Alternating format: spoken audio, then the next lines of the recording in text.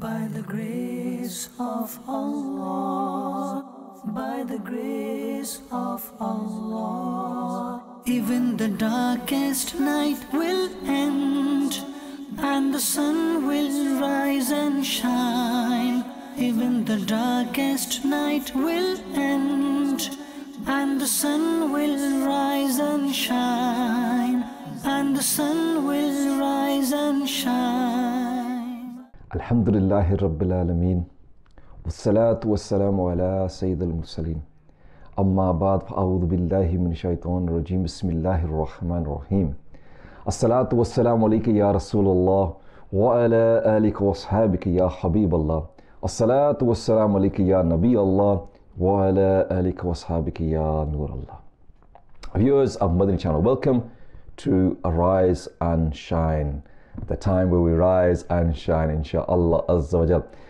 First and foremost, we're going to begin with the blessing of reciting Durood Pak upon the Prophet of Allah Sallallahu Alaihi Wasallam. What a great way to rise and shine, by reciting Durood Pak upon the Prophet of Allah Sallallahu Alaihi Wasallam. If only we get into the habit that when we open our eyes in the morning as we're lying in our bed, the first thing that comes from our mouth is the words of Durood Pak. The Prophet of Allah Sallallahu Alaihi Wasallam has said that if someone wishes that Allah Azza wa Jal be happy with them on the day of judgment, then Allah Azza wa Jal will be happy with that person who recites salat upon me in abundance. So try and make a habit of reciting Durood Pak. When we hear, these blessings of reciting Durood Pak, you probably hear them many times on Madani Channel. And there'll be times where people will say, if you recite it in abundance, what is abundance? How much is abundance?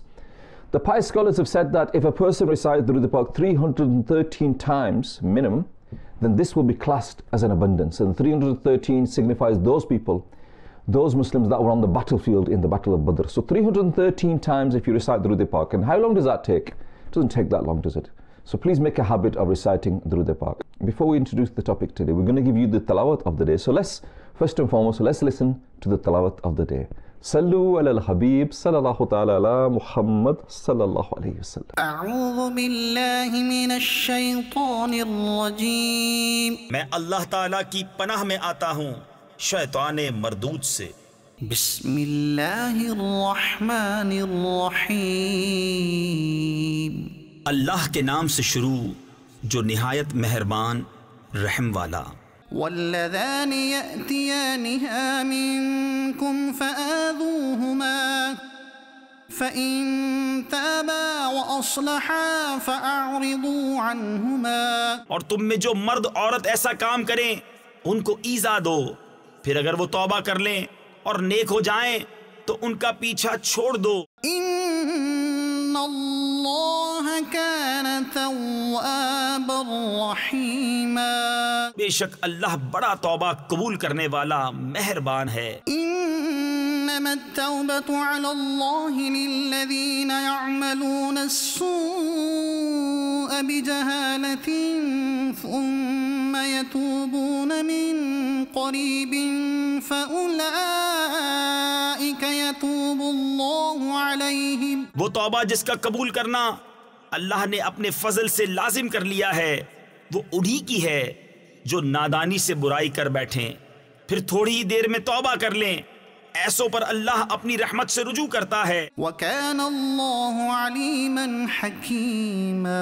और अल्लाह इल्म व हिकमत वाला है. वलैसतित तौबतु लिल्लज़ीना यअमलूना अस्सय्यिआत. और वो तौबा उनकी नहीं जो गुनाहों में लगे रहते हैं. हत्ता इज़ा हदर अहदहुमुल मौत क़ाल इन्नी तुब्तु अल-आन वलल्लज़ीना यमूतून वहुम कुफ़्फ़ार. यहाँ तक कि जब उनमें किसी को मौत आए तो कहे अब मैंने तौबा की, और ना उनकी जो काफिर मरे. उलाइका अअतदना लहुम अज़ाबन अलीमा. उनके लिए हमने दर्दनाक अजाब तैयार कर रखा है. या अय्युहल्लज़ीना आमनू ला यहिल्लु लकुम अन तरिथुन निसाअ करहा. ऐ ईमान वालों, तुम्हें हलाल नहीं कि औरतों के वारिस बन जाओ जबरदस्ती. वला तअदुलूहुन्न लितज़हबू बिबअद मा आतैतुमूहुन्न इल्ला अन يأتين بفاحشة مبينة. اور عورتوں کو روکو نہیں اس نیت سے کہ جو مہر ان کو دیا تھا اس میں سے کچھ لے لو، مگر اس صورت میں کہ صریح بے حیائی کا کام کریں. وعاشروهن بالمعروف فإن كرهتموهن فعسى أن تكرهوا شيئا ويجعل الله فيه خيرا كثيرا. اور ان سے اچھا برتاؤ کرو، پھر اگر وہ تمہیں پسند نہ آئیں تو قریب ہے کہ کوئی چیز تمہیں نہ پسند ہو، اور اللہ اس میں بہت بھلائی رکھے. وَإِنْ أَرَدْتُمُ اسْتِبْدَالَ زَوْجٍ مَكَانَ زَوْجٍ وَآتَيْتُمْ إِحْدَاهُنَّ قِنطَارًا فَلَا تَأْخُذُوا مِنْهُ شَيْئًا. اور اگر تم ایک بیوی کے بدلے دوسری بدلنا چاہو اور اسے ڈھیروں مال دے چکے ہو تو اس میں سے کچھ واپس نہ لو. أَتَأْخُذُونَهُ بُهْتَانًا وَإِثْمًا مُبِينًا. کیا اسے واپس لوگے جھوٹ باندھ کر اور کھلے گناہ سے؟ وَكَيْفَ تَأْخُذُونَهُ وَقَدْ أَفْضَى بَعْضُكُمْ إِلَى بَعْضٍ وَأَخَذْنَ مِنْكُمْ مِيثَاقًا غَلِيظًا. اور کیوں کر اسے واپس لوگے حالانکہ تم میں ایک دوسرے کے سامنے بے پردہ ہو لیا اور وہ تم سے گاڑا عہد لے چکی. وَلَا تَنْكِحُوا مَا نَكَحَ آبَاؤُكُمْ مِنَ النِّسَاءِ إِلَّا مَا قَدْ سَلَفَ إِنَّهُ كَانَ فَاحِشَةً وَمَقْتًا وَسَاءَ سَبِيلًا. اور باپ دادا کی منکوحہ سے نکاح نہ کرو مگر جو ہو گزرا، وہ بے شک بے حیائی اور غضب کا کام ہے اور بہت بری راہ. صدق اللہ العظیم. صلو علی الحبیب صلی اللہ تعالی علی محمد صلی اللہ علیہ وسلم. MashaAllah. Another great way to rise and shine is obviously listening to the tilawat of the Quran. Not only listening to the tilawat of the Quran, if only when we get up. There are many people, alhamdulillah, when they get up, they have the nashta, the breakfast, and before they leave home to go to work, they'll read at least one page or a few pages of the Quran. If only we could make that habit as well, inshaAllah azza wa jal. Before we go to the naat of the day, I've got a question for you all that you can ponder over whilst we listen to the kalam as well. What is the most valuable thing that you have? The thing that you value the most. What is that you value the most? Is it that car, that expensive car that you've saved up all your life to purchase? Is it that house? Is it that bungalow back home in Kashmir or somewhere or wherever? Is it that business? Is it your bank balance? What is it you value the most? What do you put the most value on? Or let's say if you were to lose it, if you were to lose the most valuable thing that you have got, it would affect you the most. What is it, that thing that if you were to lose would affect you the most? Let's ponder over that. And whilst you're pondering over that question, inshallah, and we're going to discuss it inshallah after the naat inshallah. So let's listen to the kalam inshallah, and then we'll come back to this question. Sallu ala al-habib sallallahu ta'ala ala Muhammad sallallahu alayhi wa sallam. Sallallahu alayka ya Rasulallah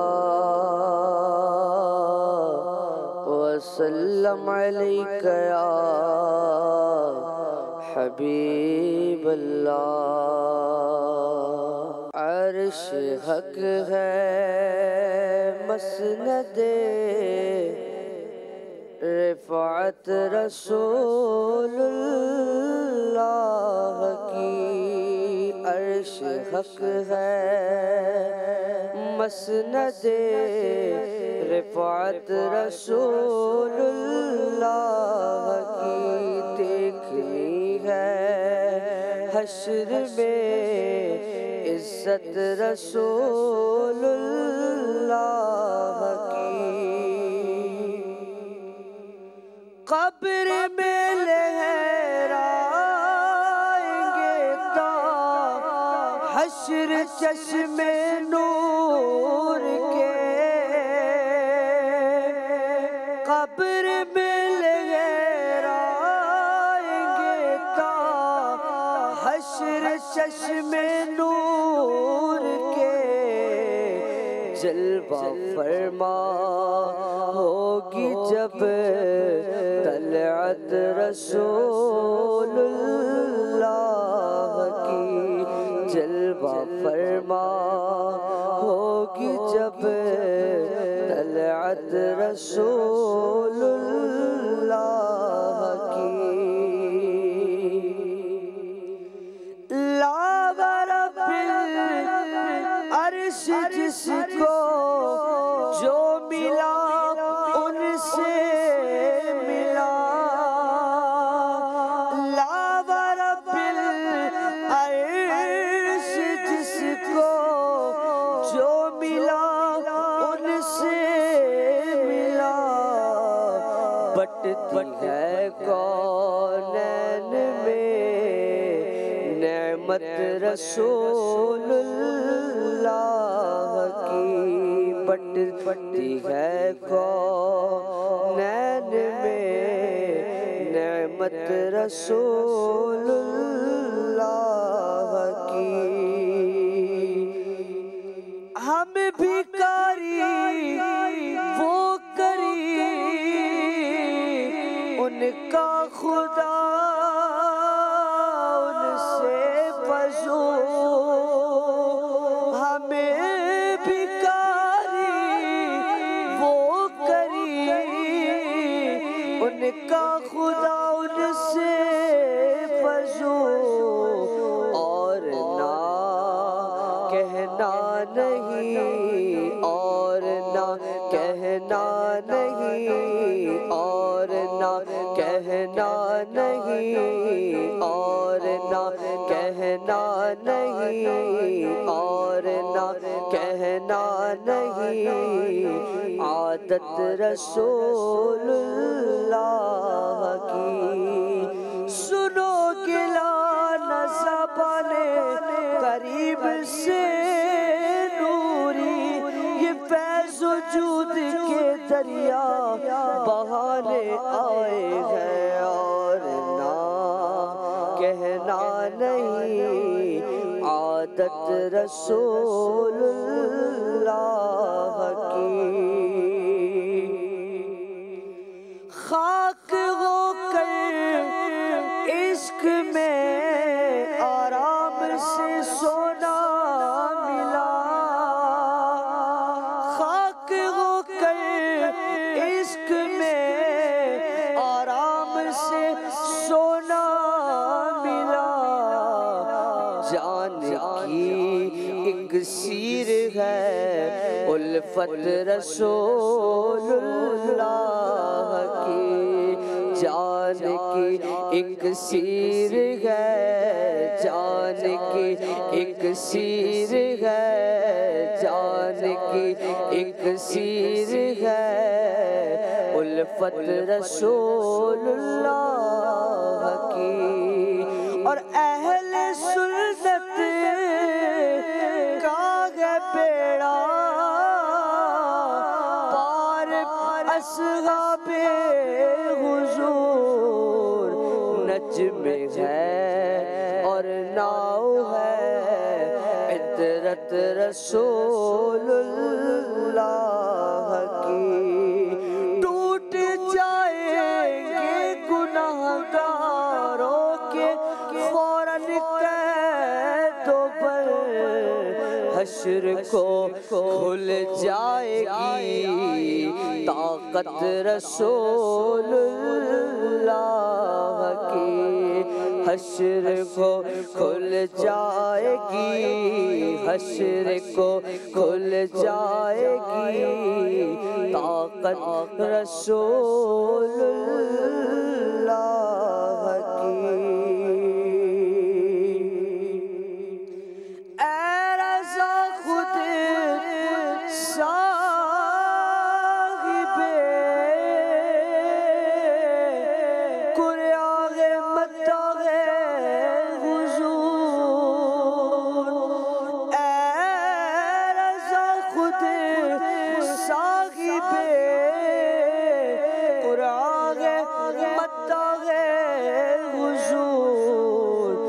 तुझसे कब मुमकिन है फिर मिदहत रसूलुल्लाह की तुझसे कब मुमकिन है फिर मिदहत रसूलुल्लाह की अर्श हक है मसनदे रिफ़ात रसूलुल्लाह की देखनी है हश्र में इज़्ज़त रसूलुल्लाह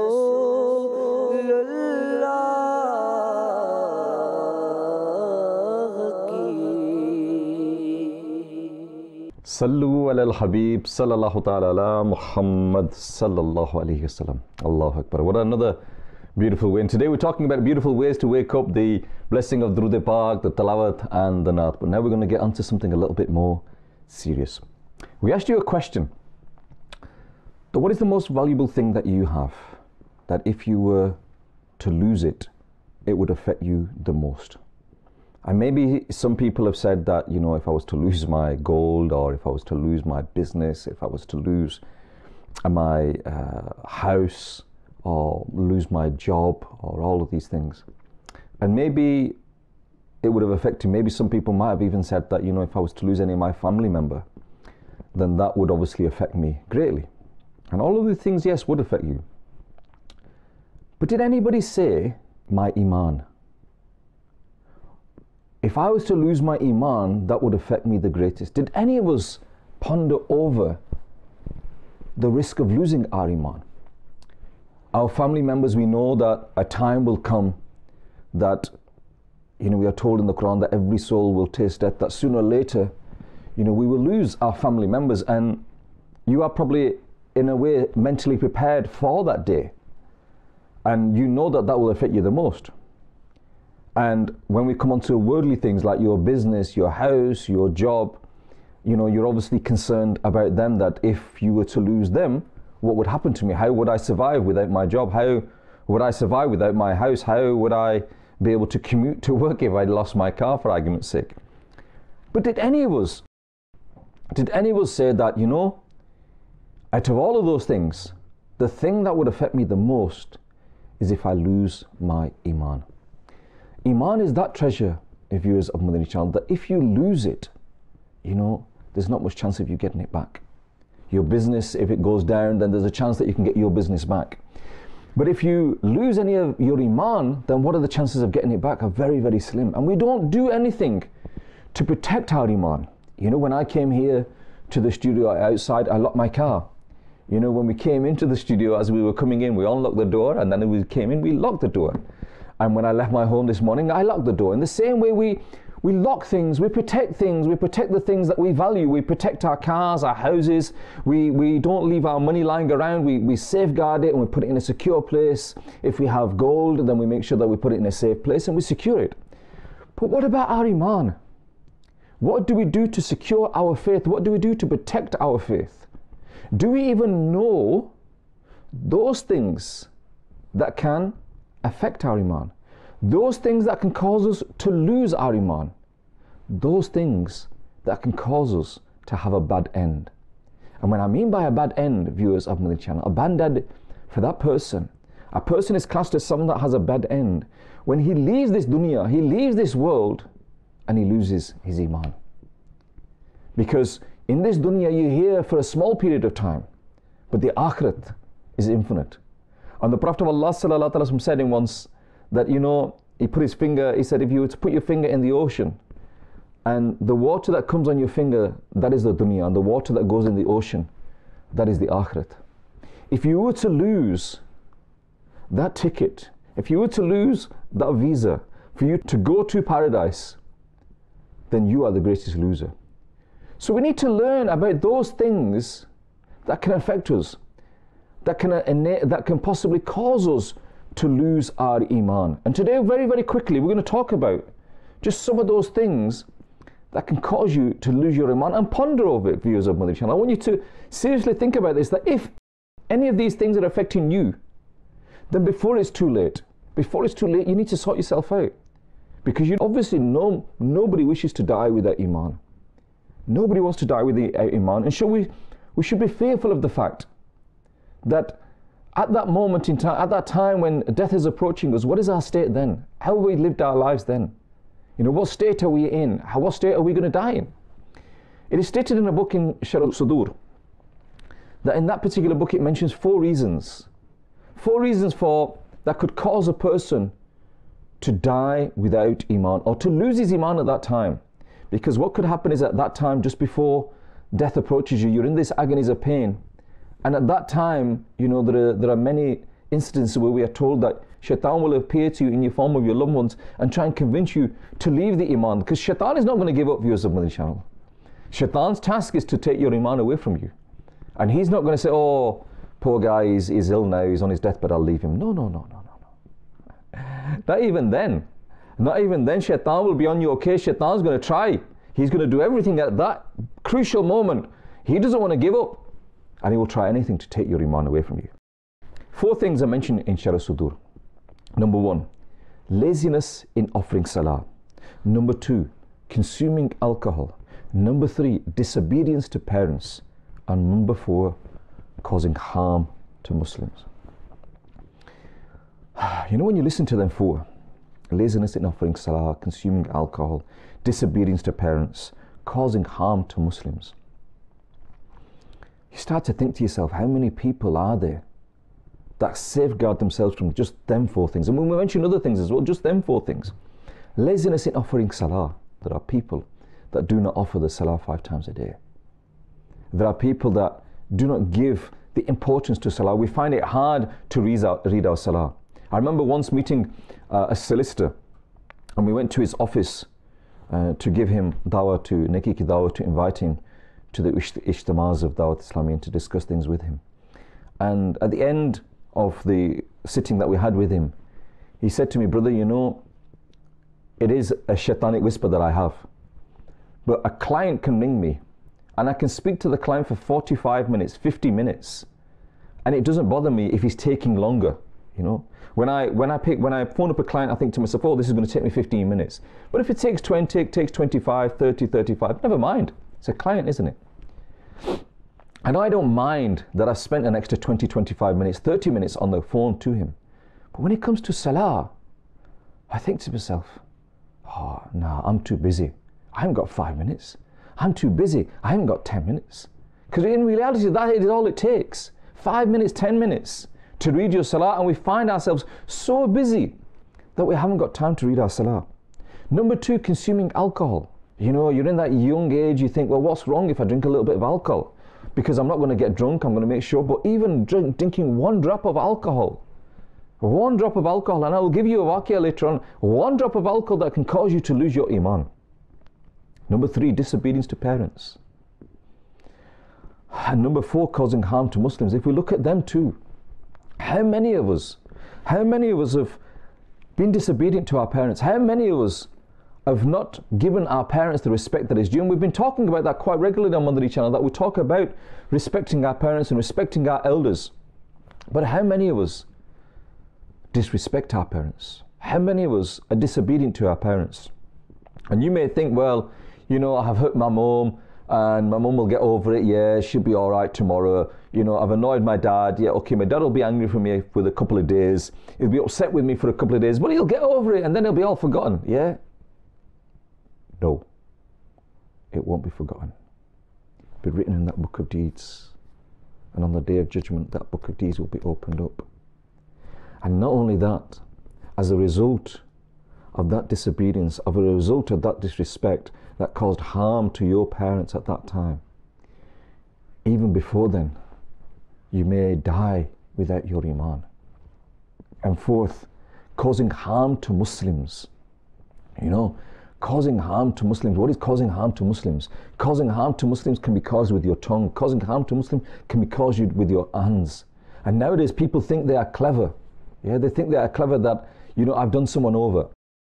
For example, you think you're cleverer than someone, you're wiser than someone, and as a result of your intellect, or as a result of as they say in English, there's a saying, the gift of the gab, the gift to be able to speak, Yeah, the gift to be able to speak quickly, the gift to be able to think on your toes, the gift to be able to do these things, that you've been able to be clever and overrun someone and bettered someone and, you know, done someone over in a deal or whatever it is. Yeah, and now you think to yourself, you know, you're proud of yourself. You're proud of yourself that you've been able to, you know, fiddle someone. You're proud of yourself that you've been able to cause this harm to someone, and you've obviously, you know, benefited from that harm, and you think you're clever. You think that I've achieved something today, and you do not care about the fact that you've harmed someone, that you've caused someone harm. If maybe you are a responsible person, and as a result of your authority, you think that you can dish out the orders and you can say to people to do things or do that things, or you can insult people or say things to people. Why? Because you have this authority. Allahu Akbar. On the Day of Judgment, that authority means nothing.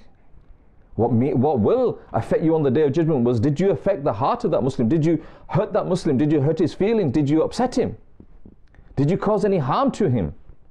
And if as a result of your words, is a result of your hands, you've caused harm to a Muslim in any shape or form, even harm to the fact that it's hurt them in the heart, that they feel upset in their heart, then you run the risk of losing your iman. These are things, my viewers of Madani Channel, that we need to ponder over. We need to seriously ponder over these things and take these things seriously, because today, like we said, you may be strong, you may be the ruler, you may have the authority, you may have the power, you may have everything. You may be able to get away with being disobedient to your parents. You may be able to get away with you know, missing your salah in the dunya. You may be able to get away with drinking alcohol in the dunya. You may be able to get away with hurting people's feelings and have no repercussions. And you may think to yourself, well, nothing's affecting me. I'm fine. Look at me. I'm all right. I'm healthy. I'm wealthy. Yeah, I'm not reading my salah, but look at me. I'm okay. I have the occasional drink of alcohol, but look at me. I'm still healthy. I've not been affected by it. I make sure that I don't drink too much. Yeah, my parents, well, so what? Yeah, what's affecting me? I'm okay. And if I'm clever with him, if I can fiddle things out of him, if I hurt him, then so what? Yeah, I am me. What can you do about it?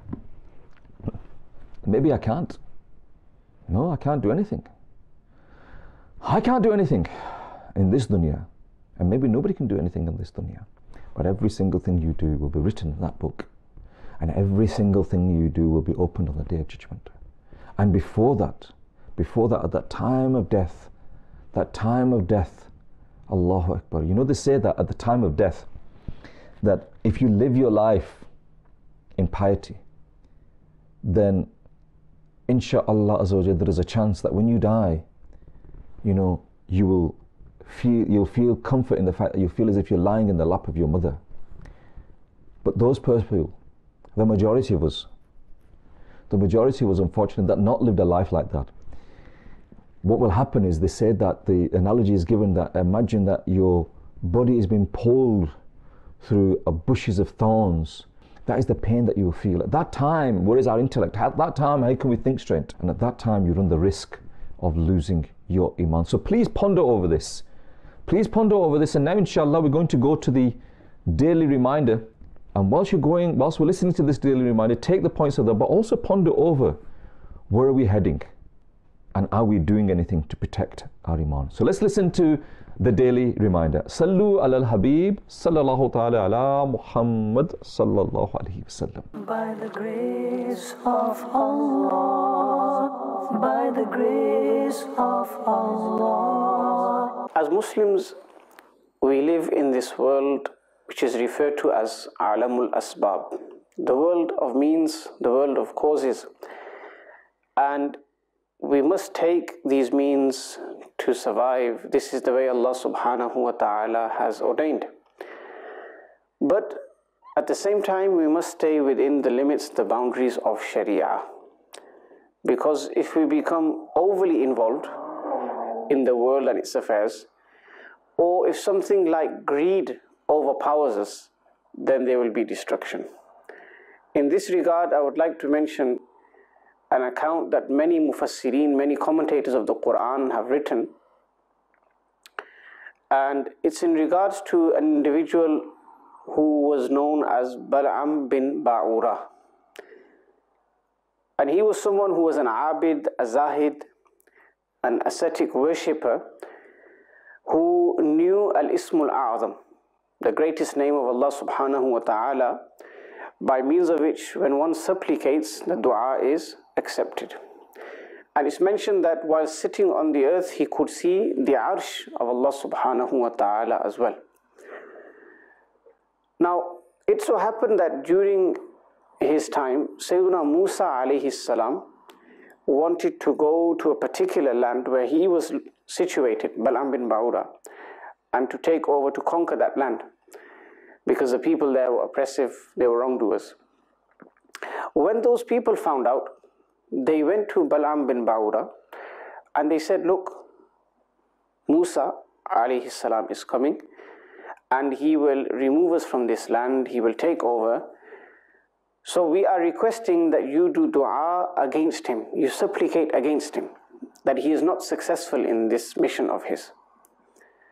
Bal'am bin Ba'ura replied and said, how can I do so? When he has believers amongst his army, he has the angels alayhimus salam as well, and he is a prophet of Allah. How can I even think of doing such a thing?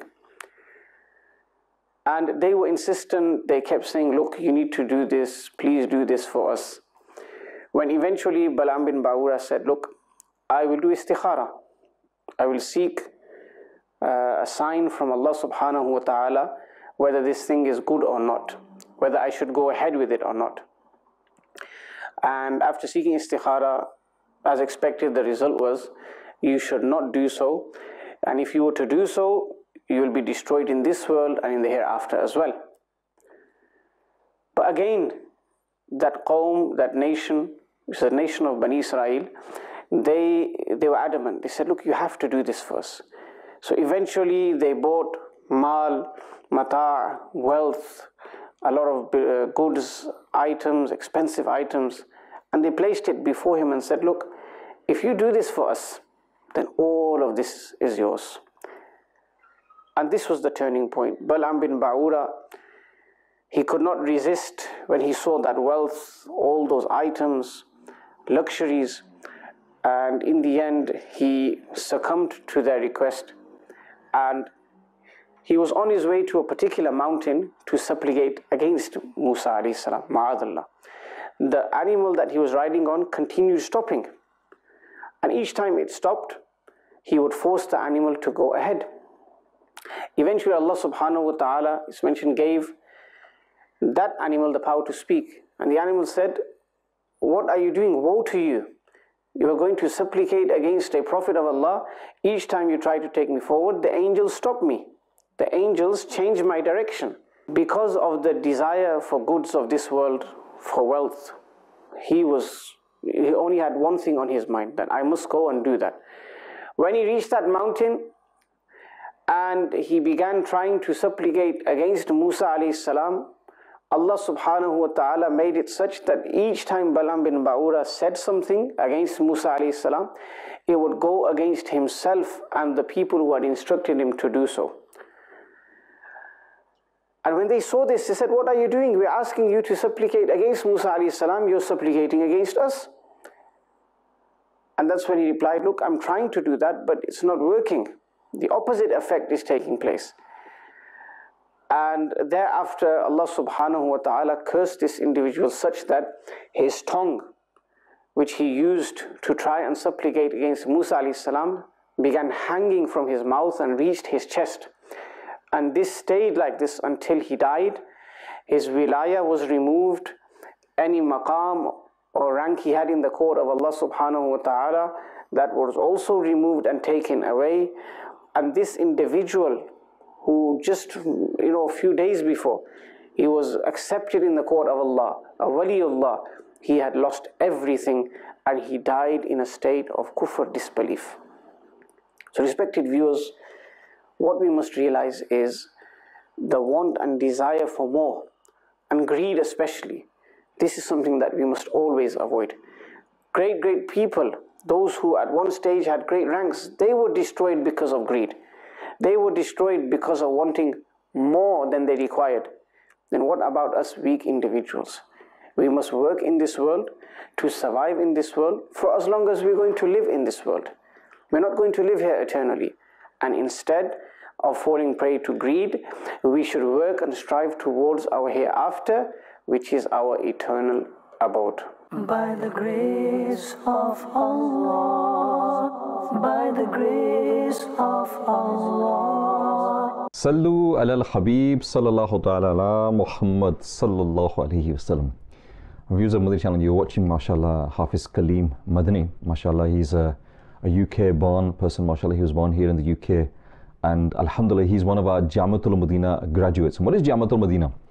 Jamiatul Madina is that department, that place where, alhamdulillah, we establish effectively an Islamic university where we create the Islamic scholars of the future. And Hafiz Kaleem, I think he was from our first batch of students that graduated here in the UK. And at that time, I think we only had 2 jamias in Birmingham and in Bradford. Now, alhamdulillah, we have 9 jamias across the UK in various places in London, in the Midlands, Leicester, Birmingham, Rochdale, Blackburn, Bradford, alhamdulillah, many places, and also 2 jamias for the sisters as well in Birmingham and in Bradford. And inshallah azza wa jal, another jamia for the sisters is due to open as well. So these are the establishments where, alhamdulillah, Dawah Islami, and I'm just mentioning UK here.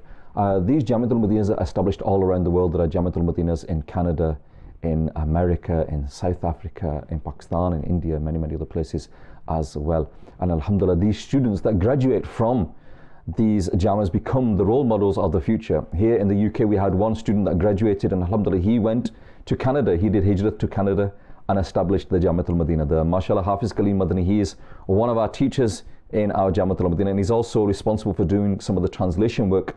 Some of the work that you see in English may have been translated by Hafiz Kaleem Madani, mashallah. So this is just one of the graduates of Dawah Islami from our jamias here in the UK.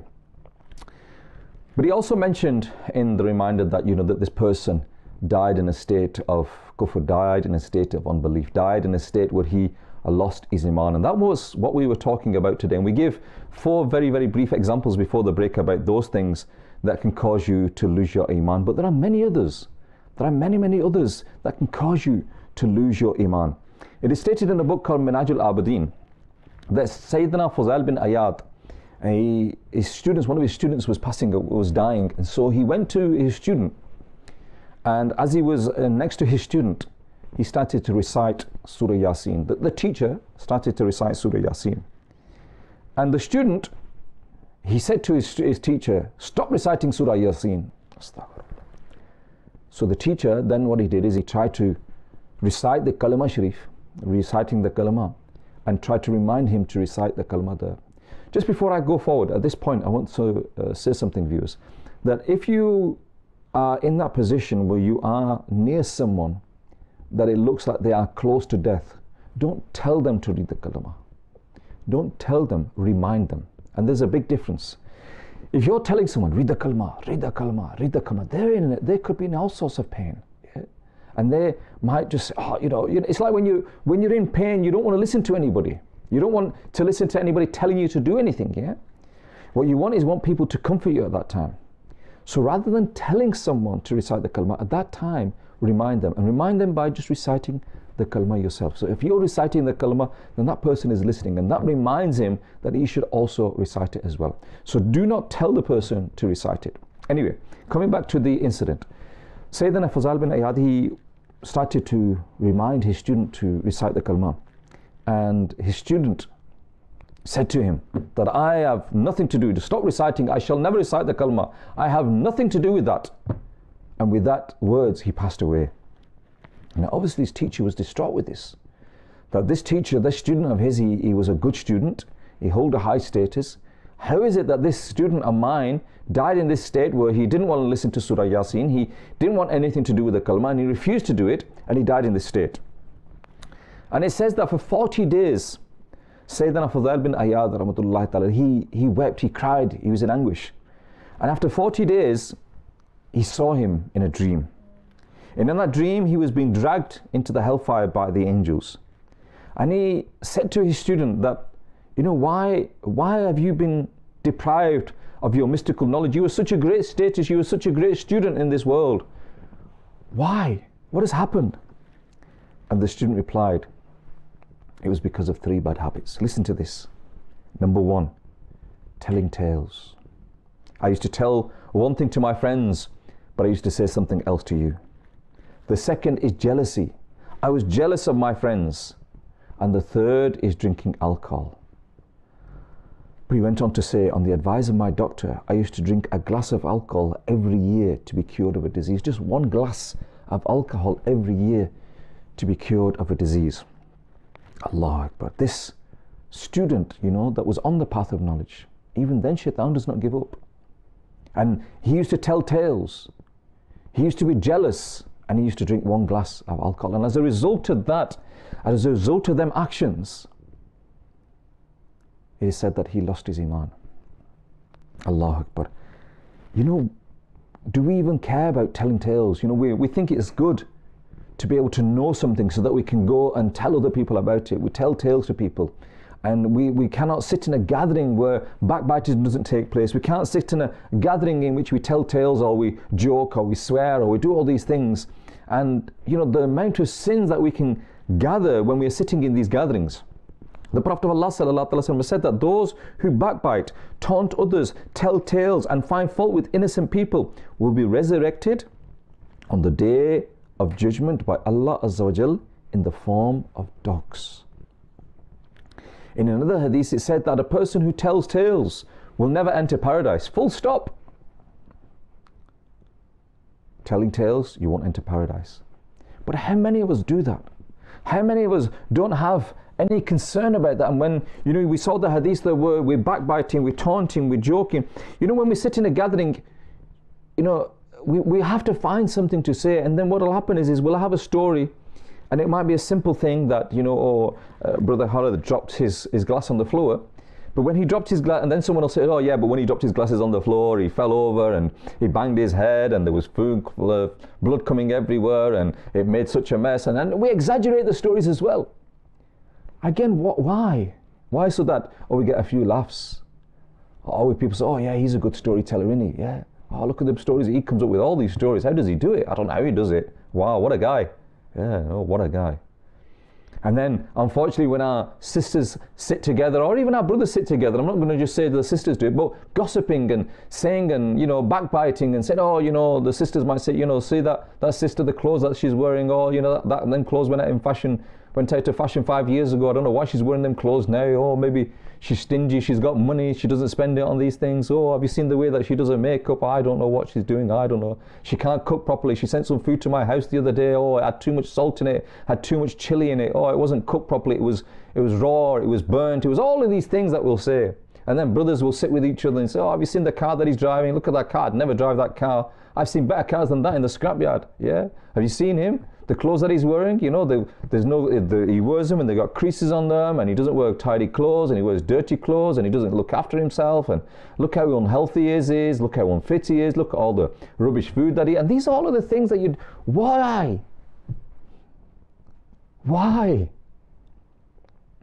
What have you achieved? What have you achieved by saying all these things? Yeah, you got a few laughs. Yeah. You made people happy in the gathering that you sat there. But just think of what you've done to that person. Just think of the sins that you've been accumulated. Yeah? Just imagine that you sat there, and literally every word that you're speaking, a sin is falling onto that scale. Your good deeds here, your sins here, gradually what's happening is you're doing this. Yeah? You're putting more and more onto the scale. Why? Do you want to run the risk of losing your iman at that time? And this is what we need to be careful about. The pious people of the past, they would be very, very careful about the words that they would use. The Prophet of Allah ﷺ said, good news is for that person who refrains from excessive talking and spends what is excess in his wealth. We don't know how to control it. We don't know how to control it. There was a companion, he said once that, sometimes a person used to say something to me, and I would like to reply to him. He said, I would like to reply to him to such an extent that if a person feels thirsty and they like cold water, it's that thirst that I have inside me to reply. But I would avoid replying because I was scared of useless talking. Scared of useless talking. And nowadays, what fear do we have? We talk all day. Do we think about how we're controlling our tongue? I remember once, and I think I've mentioned this before, I remember once I met a doctor. He was a homeopathic doctor, And he said to me that he went to visit his friend in the hospital. And when he visited his friend in the hospital, they were in an open ward. As you know, you have these open wards where they have. And this ward was for those people that had just had stomach operations or were due to have stomach operations. And he went to visit his friend, and I think his friend had just had his operation and he was recovering. And he was talking to him. But as he came out, at the end of the ward, there were some doctor's offices. And he went into one of the offices and said, "Can I speak to the doctor here?" And he said, "Yeah." And he said, "Look, I'm a homeopathic doctor. And I've come across a lot of different illnesses. And I believe that in this ward, all the people that are here today are here because of some sort of stomach-related illness. But in my expertise, in my experience, I've never come across the effects that I've seen in someone in your ward, that how an illness in the stomach can affect this." And he said, "What do you mean?"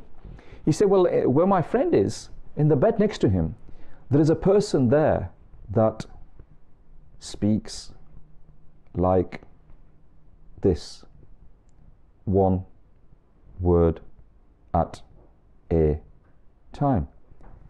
And the doctor smiled, and the doctor said to him, "Look, this is nothing to relate to, be related to a stomach illness whatsoever.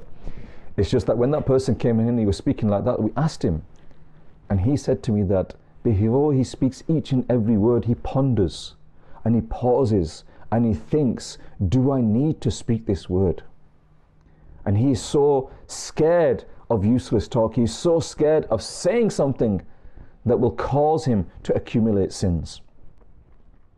Now, I'm not saying that we should all speak like that. It'd be very hard. And if I was to speak like this on Madani Channel now, then within a few minutes you would get bored and you would stop listening to everything I'm saying. But at the same time, we need to be very careful of what we are saying and how we control our tongue. But unfortunately, we don't do this, and we need to be very careful of this. The next thing that we mentioned, that Sayyidina Fazal bin Iyaz's student mentioned, was the fact that, jealousy. The jealousy because of being jealous of someone, that he ran the risk of losing his iman. Now, what is jealousy? Jealousy, my viewers of Madani Channel, is where you want something that someone else has got to be given to you. Yeah, it is stated that the one who is jealousy is called a hasad, whereas the one whom someone is jealous is called a masul. Stated is the definition extracted from a book. So the meaning is, the definition shows that if a person has a desire for the loss of any other person's bounty and for having that same bounty for himself, then this desire of his is jealousy. That not only do you want to have, a PC tablet like mine, but what you want is you want this brother that you're watching on the channel now to lose this PC tablet, and I want this PC tablet. I want him to lose it. I want him to drop it, and I want me to find it. I want his business to go down, and I want me to take over. I want to take over these things. I want him to lose this. This is jealousy. Rather than you seeing someone that's got a nice car and say, mashallah, mashallah, that brother's worked very, very hard, to get that car. Instead, what you're saying, you know what? I need to do something. I just hope something happens that he loses that car and I have that car, or he loses that business and I have that business. And we have people there nowadays that, when people are running a business, you may be running a business, and let's look for examples here in the UK. You're running a takeaway business, you're running a restaurant, you're running a clothes business or whatever it is. And the business starts to go down. And you know that business is going down. Not only that, you're a friend of that person. You're a friend of that person. And he might even be a relative. It could even be the fact that it could be a relative of yours, it could be a cousin of yours, it could even be a brother of yours whose business is going down. But what do? Nothing. You think to yourself, you know what? He doesn't know how to run a business. I know how to run that business. If you did this, you did this, and you're thinking to yourself, that business would be successful. And the reason why it's not successful is because that person's not running it properly. The reason why it's not successful is he doesn't know how to run his business. You know what? I'll wait. I'll wait until the business drops and it collapses and he becomes in debt and he can't run it anymore. And then what I'll do is I'll buy it for next to nothing. I'll buy it for next to nothing. I'll take that business off him, and I'll make that business a success. Allahu Akbar. If only you could go to that brother, that relative of yours, or even if it's not a relative of yours, a friend of yours, even if it's not someone that you know, and you go to them and say, look brother, Alhamdulillah, I can see that, you're struggling. Yeah, the business is going down a bit. Have you tried this? Have you tried online selling? Have you tried a bit more advertising? Have you tried, marketing your goods differently? Have you tried putting it this way? Have you tried doing it this way? Have you tried, if you've got a food, have you tried deliveries? Have you tried special offers? Or whatever it is that you've come up with. Why don't you share them ideas? Why don't you share them ideas with them so that hopefully that person can be successful? But what we do is rather than do this, we wait for this person to collapse. We wait for his business to fall. Viewers of Madani Channel, I've got a beautiful parable with regards to this, with regards to how a person in the streets of Medina reacted. That when someone came into his shop and wanted to buy some stock off him, how did he react and how did he show his love and affection for his fellow Muslim brother? But before that, I want you to listen to the daily hadith of the day, inshallah. So please stay tuned, and inshallah, after the daily hadith, I'll give you a parable from the streets of Medina. Sallu ala al-Habib sallallahu ta'ala ala Muhammad sallallahu alayhi wasallam. By the grace of Allah, by the grace of Allah. Sallu ala al-Habib sallallahu ta'ala ala Muhammad sallallahu ta'ala alayhi wasallam. Dear viewers of Rise and Shine, inshallah, in today's daily hadith, I will be sharing a hadith in regards to a beautiful sunnah, narrated on the authority of Sayyidina Abu Hurairah radiyallahu ta'ala an, that the Messenger of Allah sallallahu ta'ala alayhi wasallam said, لَوْلَا أَنْ أَشُكَّ عَلَى أُمَّتِي لَأَمَرْتُهُمْ بِالسِّوَاكِ عِنْدَ كُلِّ صَلَاةٍ. The Messenger of Allah sallallahu ta'ala alayhi wasallam has said, had I not found it difficult upon my ummah, I would have instructed, I would have commanded them that they use the miswak for every salah. Dear viewers of Rise and Shine, from this hadith we can understand how much importance and emphasis has been made upon using the miswak. Alongside there being many hygienical and medical benefits of using the miswak, the greatest virtue of using the miswak, of course, is that it is the sunnah of Rasulullah and it pleases Allah subhanahu wa ta'ala. Yes, the miswak, it pleases the Rahman and it displeases the shaitan. Using the miswak, it graces an individual with the presence, with the company of the angels. And through using the miswak, one is able to elevate his status in Jannah. Also, the miswak aids a person in the pangs of death. And the salah which is performed after using the miswak, its reward is also multiplied by 70. Dear viewers of Rise and Shine, why don't you also make the intention to use the miswak? Now, how do we use the miswak? When do we use the miswak? To learn about all these manners and many other Madani pearls in regards to miswak, I encourage you to read the booklet written by Shaykh Tariqat Amir Ahl Sunnat Damat Barakatum Al-Aliyah, entitled Blessings of Miswak, which can be purchased at your nearest Maktabatul Madina, or alternatively you can download it on the website of Dawat Islami. May Allah subhanahu wa ta'ala grant us the privilege of being able to make use of this beautiful miswak and ultimately act upon the sunnah of Rasulullah sallallahu ta'ala alayhi wasallam. Sallu ala al-Habib sallallahu ta'ala ala Muhammad sallallahu alayhi wasallam. By the grace of Allah, by the grace of Allah. Sallu ala al-Habib sallallahu ta'ala ala Muhammad sallallahu alayhi wasallam. Before the break, we were talking about jealousy. We were talking about the fact that, someone has a business and the business is collapsing, the business is falling, and you will look at ways to take over that business. You look at ways to benefit from someone's loss rather than helping someone. And it is stated that, there was a time on the streets of Medina that someone went into a cloth shop. And when this person went into the cloth shop, he said to him that, I want to buy a certain amount of cloth to give away in sadaqah, to give away to people. However, I want this type of cloth, I want this amount of cloth, and I want to purchase it for no more than this amount of money. So the shopkeeper said, yeah, I have that cloth, I have it in the quantity that you want as well, I have it in the quality that you want as well, and yes, I can do it for that price that you wish. However, my dear brother, there is also a cloth shop across the road from me. I've been watching him all day. And I've realized that he's had no customers. Alhamdulillah, by the grace of Allah, I've had customers today. I've had people that have come into my shop today. He's not had any customers. I would appreciate it if you went and bought the material from him instead. Allahu Akbar. Allahu Akbar. How many of us would do that? You know, if someone comes into our shop, we're selling mobile phones, and they look at the mobile phone and say, yeah, okay, fair enough, yeah, it's okay, yeah. I'll tell you what, I'll just go down the road, there's a few shops down there, I'll have a look there, and if I don't see anything that I like there, I'll come back and I'll have this phone. When people say that in our shop, what do we do? No, don't go down there. Nah. His phones, people have told me that his phones, you know, after 2 days they stop working. People have told me that, you know, he's selling stolen phones. People are telling me that he's selling locked phones. People are telling me that, oh, they're not right, them phones. No. Also, he's very, very expensive. You don't want to go to him. He's a bit dodgy as well, you know. Oh, you know what he does with his money? Oh, this shop of his, yeah, he uses that shop to, you know, clean his dirty money. He's a money laundering through that shop. Oh, don't go to him. You don't want to be part of that, do you? Oh no, brother, you don't want to commit the sin of buying from someone that's money laundering, do you? You don't want to do these things. And every word that you have spoken, you've committed sins. Slandered that brother, backbited that brother, yeah? Said all these things about him. What have you achieved?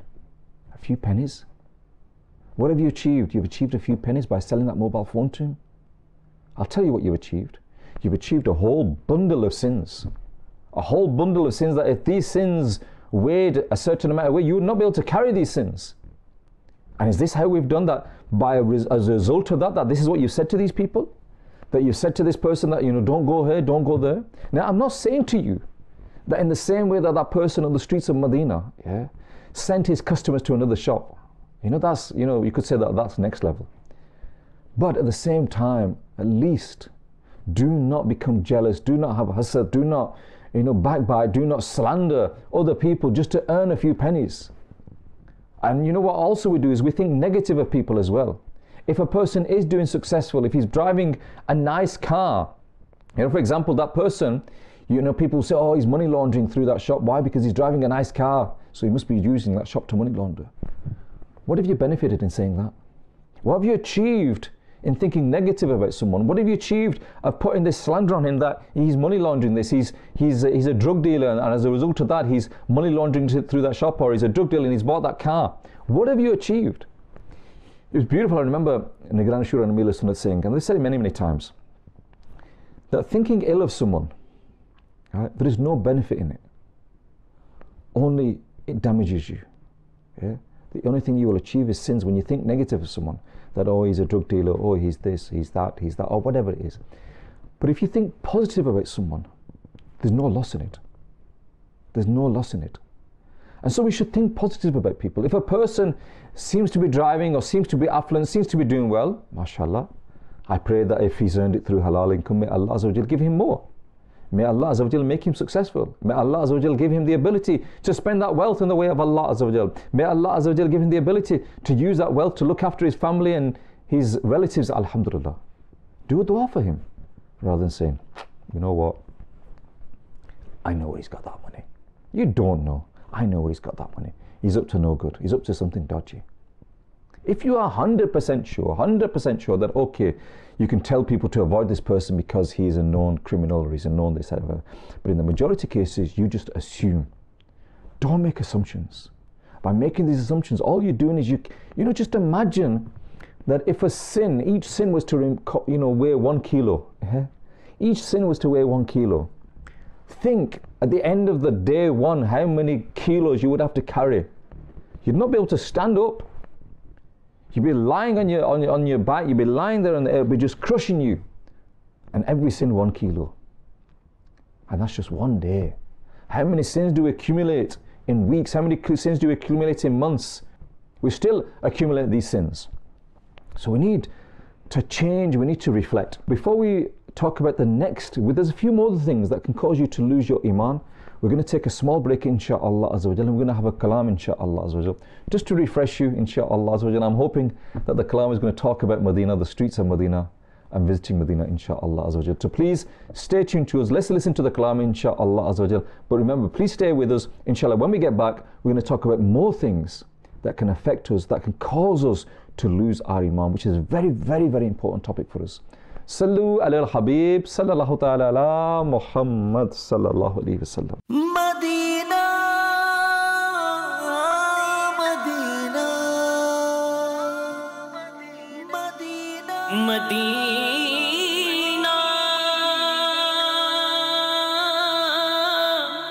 Madina,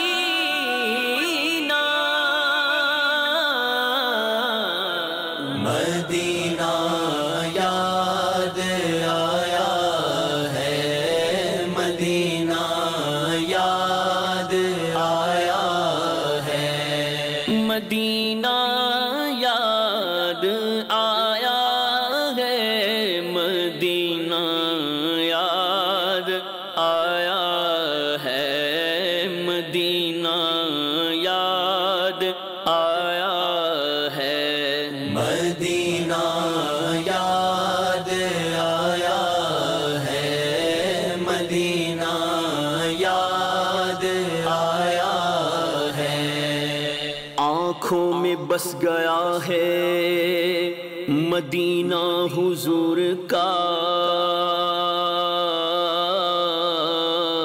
बेकस का आसरा है Medina हुजूर का, जब से कदम पड़े हैं रिसालत आब के, जन्नत बना हुआ है मदीना हुजूर का, फिर जा रहे हैं अहले मोहब्बत के काफिले, फिर याद आ रहा है मदीना हुजूर का, आई फिर याद,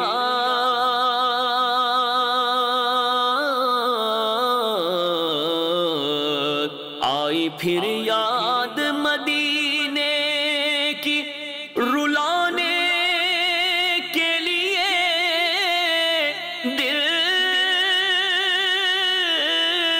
दिल तड़प उठा है दरबार में जाने के लिए, मदीना याद आया है, मदीना याद आया है, अफसोस बहुत दूर हूँ गुलज़ारे नबी से, काश आए बुलावा मुझे दरबार नबी से, ऐ ज़ाइरे तैबा ये दुआ कर मेरे हक में, मुझको भी बुलावा मिले दरबारे नबी से, मदीना याद आया है, मदीना याद आया है, दाग़ फ़ुरक़ते तैबा क़ल्ब मुज़महिल जाता, काश गुंबदे खज़रा देखने को मिल जाता, फ़ुरक़ते मदीना ने वो दिए मुझे सदमे, कोह पर अगर पड़ते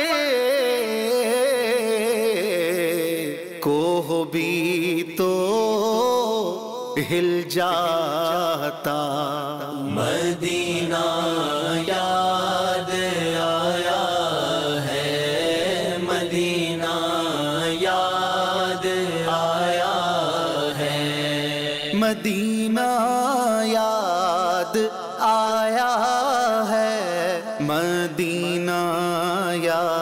یاد آیا ہے، مدینہ یاد آیا ہے، فراق مدینہ میں دل غم زدہ ہے، جگر ٹکڑے ٹکڑے ہوا جا رہا ہے، رہوں بس اسی غم میں بے چین سرور، مقدر نے جو داغ فرقت دیا ہے، میرے دل کے ارمان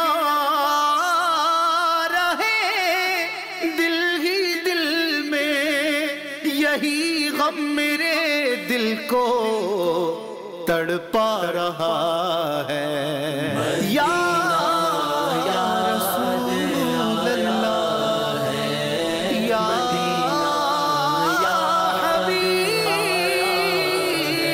اللہ، میرا غم بھی تو دیکھو میں پڑا ہوں دور طیبہ سے، میرا غم بھی تو دیکھو میں پڑا ہوں دور طیبہ سے، سکون پائے گا بس میرا دل مزتر مدینے میں، مدینہ یاد آیا ہے، مدینہ یاد آیا ہے، میں جو یوں مدینے جاتا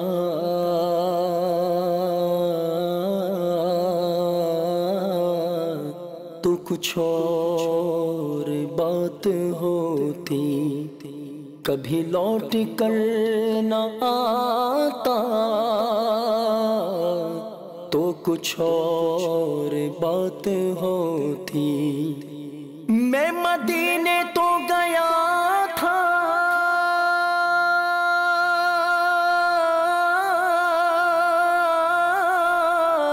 یہ بڑا شرف تھا، لیکن وہی دم جو ٹوٹ جاتا تو کچھ اور بات ہوتی، مدینہ یاد آیا ہے، مدینہ یاد آیا ہے، بڑی امید ہے سرکار قدموں میں بلائیں گے، کرم کی جب نظر ہوگی مدینے، ہم بھی جائیں گے، اگر جانا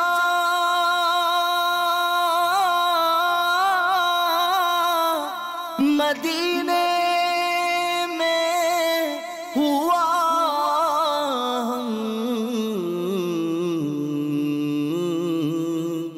غم کے ماروں کا مکینے گنبد خضرا کو حال دل سنائیں گے، مدینہ یاد آیا ہے، مدینہ یاد آیا ہے، گر خوشی چاہیے تو مدینے چلو، زندگی چاہیے تو مدینے چلو، ساری مستی مدینے की गलियों में है सारी मस्ती, मदीने की गलियों में है कैफ सारे का सारा मदीने में है। दिल भी सदके किया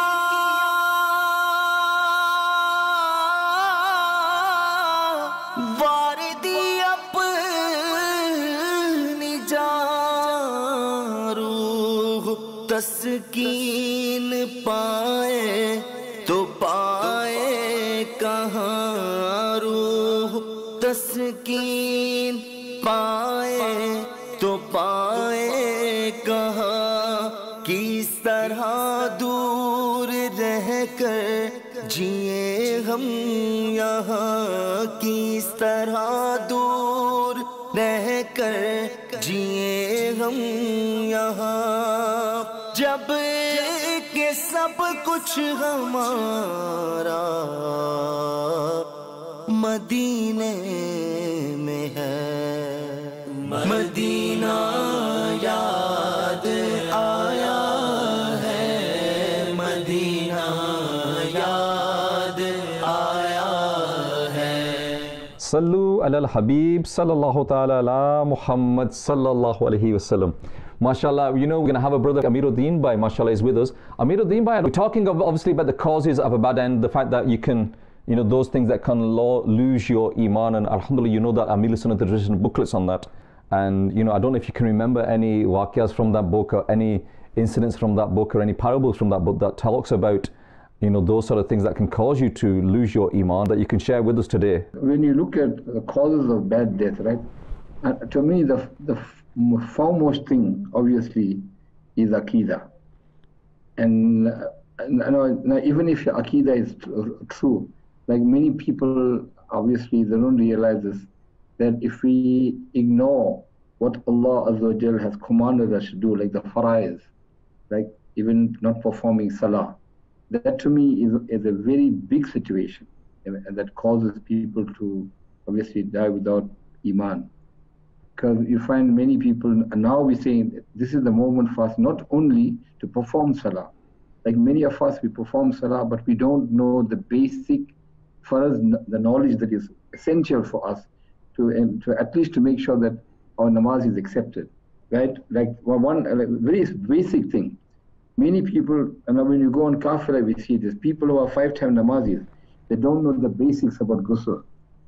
And you won't believe it. There are people that we took to kafila, when you talk about 3 farz of ghusl, they are shocked. They say they think like farz and ghusl as well.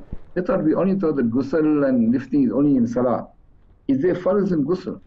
Now imagine if you don't know the basic, and even if you're performing salah 5 times a day.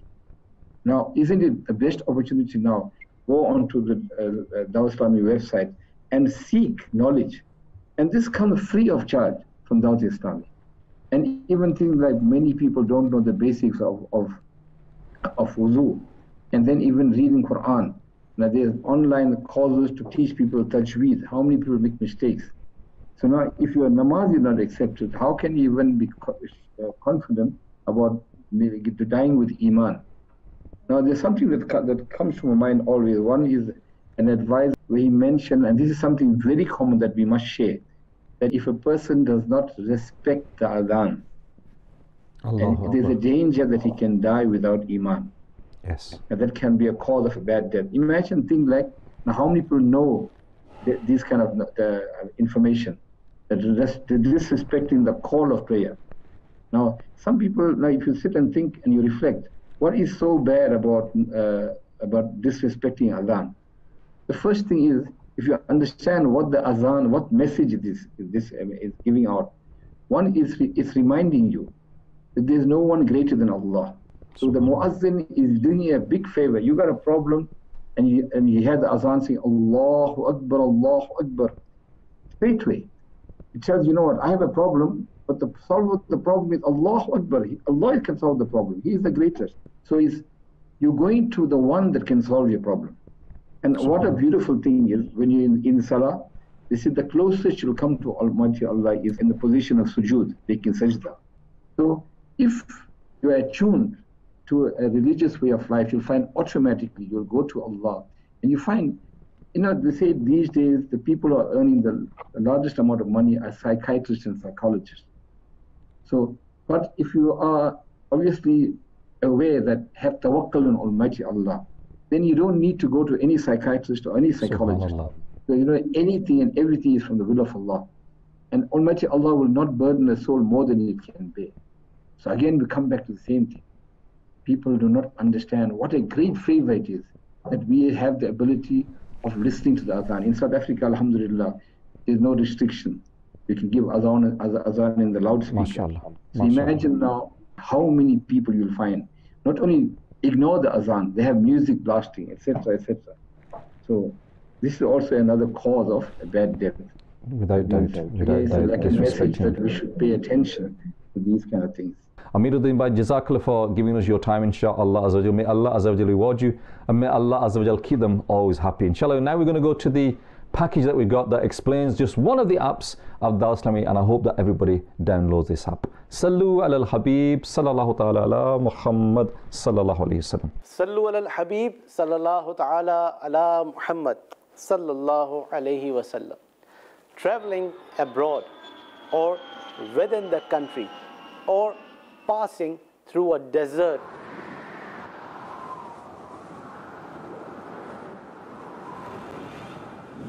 or a mountainous area.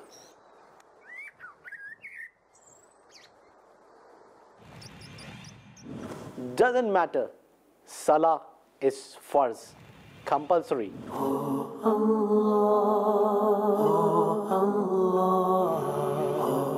All you need is a GPS enabled smartphone and an internet service available.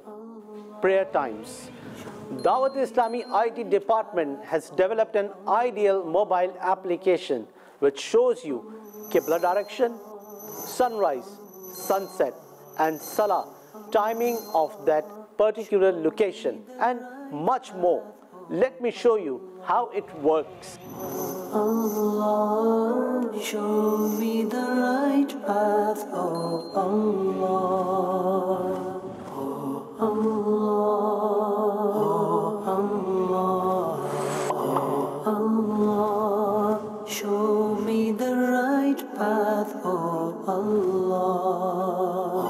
Allah, show me the right path, oh Allah. Sallu ala al-Habib sallallahu ta'ala ala Muhammad sallallahu alayhi wasallam. It's like I said, it's an app that I have on my phone and everybody has on their phone and should have on their phone. And basically, wherever you are, you can basically say that I've moved to this location. So even here in the UK that I'm in Bury at the moment, whenever we go to a different city, we travel to a different place, as soon as we get there, we say that we're in this new location, it automatically comes up with the GPS of where you are. It'll tell you which street you are on, it'll tell you what number that you are on, it'll tell you even the address that you are, and straight away it can update your times. And not only that, it can also, once it's updated the times, you can also check the times for the full month as well. So you can come onto the monthly service, you can go through the whole annual times, you can manually set the location of where you are. So you can say, okay, I'm going to be going to Pakistan now. So in Pakistan, what time is Fajr there? What time is Maghrib there? Oh, okay, okay. And then you can set it there manually, but obviously when you get there, you can set the exact location as well. So many benefits as well. The other thing that you can do as well is you can actually set the azan to go off at the start of every salah.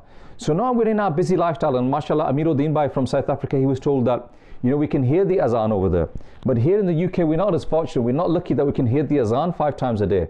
But you can hear the azan 5 times a day. Set it on there. Basically, all it is like setting the alarm that you just set the azan on all of them. So as soon as the time for salah happens, you hear the azan straight away. So again, constant reminders. In there, it also has a Qibla direction where you can set the Qibla direction. If you have a problem looking at which direction the Qibla is, use that inshallah and use that. And there are many other things within that app. So it's a very important app that we need to have download with us. Viewers of Madani Channel, we've been talking today about those particular acts that can lose your iman, and Amiruddin Bhai rightfully mentioned that Salah is one of those things, and we mentioned that right at the beginning, that salah is one of the things that can cause you to lose your iman. But there are many, many other things, and we mentioned quite a few today. Just one more I wish to mention to you, and this is probably more for our affluent brothers and sisters that are reasonably wealthy in particular. We are told that, you know, if Hajj becomes farz upon you, and you do not perform the Hajj that is farz upon you, then you run the risk of losing your iman. And there are many, many people that are probably watching me today that are financially capable of performing the Hajj, but they keep on delaying it. Oh, I'll just get my children through education. I'll just get my daughter married. Oh, I'll just finish off that kitchen extension. Oh, I'll just finish off buying out that car. I need to buy that car. Oh, I want to finish building that house in Pakistan. Oh, I need to buy a little bit more land. Oh, I need to... And we come up with 1,001 excuses. Yeah. And whilst you're making them excuses, if the angel of death visits you, what use is that kitchen extension going to be? What use is it the fact that you've finally built that house back home? What use is it that you finally bought the car that you wanted? What use of it is that you've achieved all these other things in the world? Yeah, so viewers of Madani Channel, please, I humbly request all of you to please make an intention. If Hajj is farz upon you, then make a sincere intention right now that as soon as the first opportunity arises, I will go and perform the Hajj. And you know, once you've gone and done that, you'll feel a burden of you, you'll feel a weight of you, you'll feel yourself spiritually uplifted, but you'll also feel that this farz that is upon you has now been lifted, and you can live a life of ease. So please, viewers of Madani Channel, please do things, reflect, and do all these things to protect your iman. Today we've been talking about causes of a bad end. Amiruddin mentioned that there are many, many booklets that are available to download, and one of the booklets that you can download is Causes of a Bad End, and many of the booklets are available to download these books, read these books. So viewers of Madani Channel, learn to protect the most valuable thing that you have. There are many, many locks that you can put on to protect your iman, your 5 daily prayers, reading the Quran, attaching yourself to an environment like Dawat Islami, and I could talk all day about all those things that can protect your iman, but time is against us. So please, viewers of Madani Channel, keep watching Madani Channel. Sallu ala al-Habib sallallahu ta'ala ala Muhammad sallallahu alayhi wa sallam. By the grace of Allah, by the grace of Allah, even the darkest night will end, and the sun will rise and shine. Even the darkest night will end, and the sun will rise and shine. And the sun will rise and shine.